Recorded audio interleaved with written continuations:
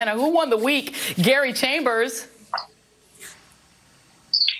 I would say Reverend Stephen Green, LaTosha Brown, and Tamika Mallory, the advocates who have led the charge for voting rights on the streets of this country.